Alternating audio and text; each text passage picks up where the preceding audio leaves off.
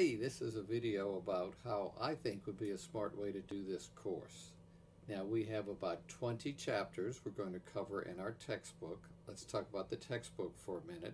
I intentionally chose the 9th edition of this textbook. It's a hardback, medium blue textbook. I chose the 9th edition rather than the current 10th edition because the 10th and the 9th edition are extremely similar, and you can get the 9th edition probably for under $25 online.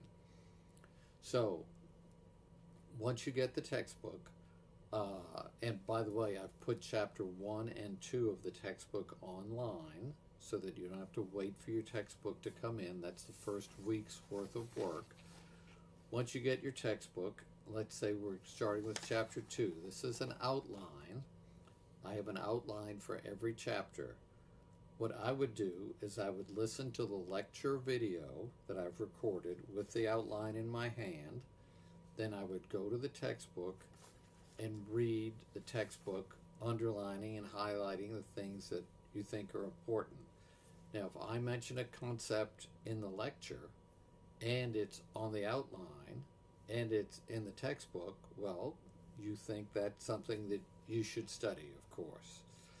Okay, so once we get all of that done, every week we're going to have discussion groups that you will participate in, and that will be an interesting way to express your views, to learn from others, and of course, if you have any questions, you may contact me.